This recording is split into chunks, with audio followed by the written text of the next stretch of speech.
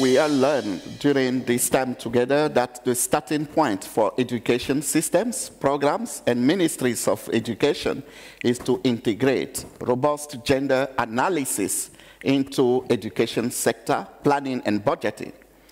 Integrated and holistic approaches are critical to achieve gender transformative education. We all mentioned the fact that both the barriers and the solutions to girls' education are cross-sectoral. Early and forced marriage, adolescent pregnancy, gender-based violence, menstrual hygiene management, and health issues, protection issues, legal issues, and indeed, all of them, they are educational issues.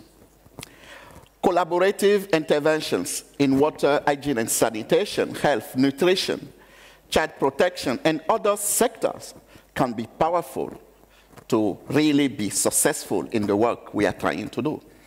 Government and ministries of education must ensure girls and young women are part of national decision-making and policy development processes on education so that their experiences and voices play a critical role in strengthening education system.